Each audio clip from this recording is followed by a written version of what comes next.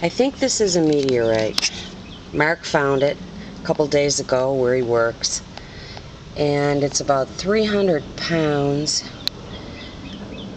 It was buried, so it's really dirty.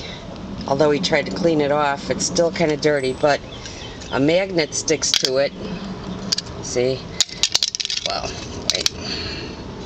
Anywhere I put it, magnet sticks. And it's all sounds like that.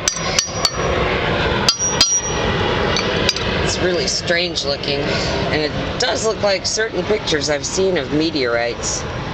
So I just really would like somebody's help on this.